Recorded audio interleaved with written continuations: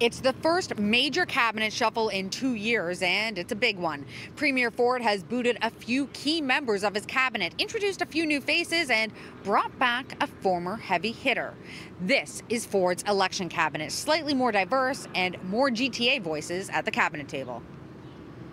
Former Finance Minister Rod Phillips is back. Forced to resign his post after he broke COVID-19 protocols by traveling to the Caribbean over the holidays, he's now taking over the long-term care portfolio. It's a comeback that's bringing tough criticism. For the Ford government to appoint a minister that was missing in action during the second wave and frankly on vacation in the tropics while seniors died in long-term care is concerning and does not provide hope that there will be justice in our long-term care system. Merrilee Fullerton, who came under repeated fire for her handling of long-term care during the pandemic and who faced lots of criticism in her previous post with universities, colleges, and training, is staying in cabinet. She'll be taking over children, community, and social services. Stephen Lecce retains his post in education, as does Deputy Premier Christine Elliott in health, Peter Bethenfalvey in finance, and Sylvia Jones as Solicitor General. We saw within each of those portfolios just a complete mishandling of the pandemic, mixed communication, inconsistent messaging. And, you know, I think it's concerning that those folks are still in those positions. So who's out and who's in? Well, former Minister of Energy Jeff Urick is out, and so is Minister of Infrastructure Laurie Scott, Bill Walker, and Ernie Hardeman. Also, veteran MPP John Yakubuski, the former Minister of Natural Resources and Forestry. So who are the new faces? Brampton's Prabmeet Sarkaria gets a boost from Associate Minister of Small Business to the President of the Treasury Board. Etobicoke's Kinga Surma, a longtime Ford ally, gets promoted from Associate Minister of Transportation to Minister of Infrastructure.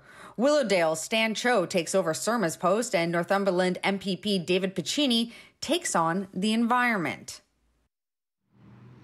Now, swearing in happened earlier today and virtually, but sources tell City News that some of the ministers who lost their positions at the table found out about their demotions through the media. We've also been told that some of those demotions were not a reflection on performance, but rather an effort to increase the profiles and visibility of MPPs in more contentious ridings like those in the GTA. Now, Richard Southern joins us now. He's the Queen's Park Bureau Chief for 680 News.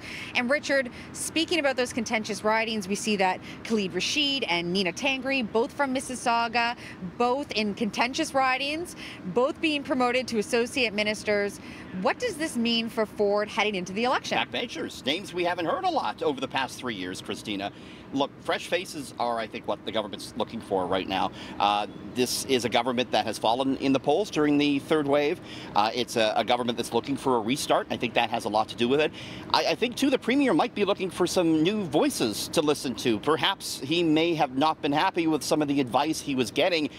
We know there's some people that were in the cabinet that were pushing back against lockdowns. Perhaps it's the case, Christina, that the Premier blames them for what happened in the third wave. So he's looking for a bit of a restart here. He's looking for a restart, but he's bringing back some of the old timers, right? So Phillips is back in with a very difficult portfolio. Long-term care, big portfolio, especially in the pandemic, and not an easy one. The headlines at first might look a little surprising. It's the guy who was on the beach that's the long-term care minister. Yeah. But when you think more about it, I mean, here's a shrewd political operative that they're bringing into this critical portfolio. To me, it kind of signals that maybe the government's going to make long-term care the centerpiece of their election campaign, which has kind of already gotten underway. I could see Cristina Phillips, who's, a money man, making a lot of big money announcements about long-term care over the next 12 months leading up to the election. I think this is a signal that they're really going to focus on long-term care. Well, and that's a good thing, because I know that for decades it's been a problem for many different governments, going back to at least Harris and certainly through McGuinty and Wynne as well. So maybe this is the start of something new. A lot of names remaining, though. That's an interesting part, too, right? The education minister, the health minister, they're keeping their portfolios at the same time, Christina. Yeah, in fact, most of the pandemic team, Sylvia Jones, Christine Elliott, so much of the same with a few big changes. We'll see what voters think about it. Yeah, thank you so much for your time, Richard. Nice to see you, Christina.